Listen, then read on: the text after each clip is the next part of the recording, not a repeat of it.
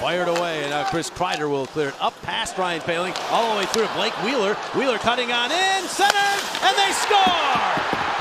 Mika Zibanejad does what he does against the Flyers, and just 45 seconds in, the Rangers have the 1-0 lead.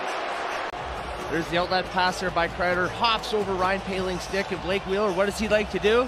He likes to pass, and Zibanejad knows that, opens up, waiting for that puck to go through the stick of Sean Walker there, and absolutely roosted there. Zibanejad, like you said, JJ, he knows how to score. He loves scoring in this.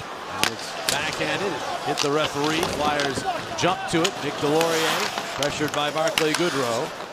Delorier will take the hit to make the play, and now York should move the Flyers up.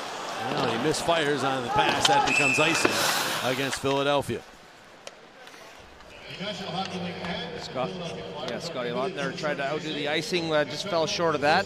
Here's Artemi Panarin and Mika Zibanejad's numbers against the Flyers, and always looking to score goals and a face-off win, exactly what you want. And Travis Sanheim put it right on the tape there of Chris Kreider, and not to start the Flyers' best defenseman wanted to have here as well. And you feel bad for Carter Hart, 2 shots, 2 goals, and can't fault him on that one. Just Flyers have possession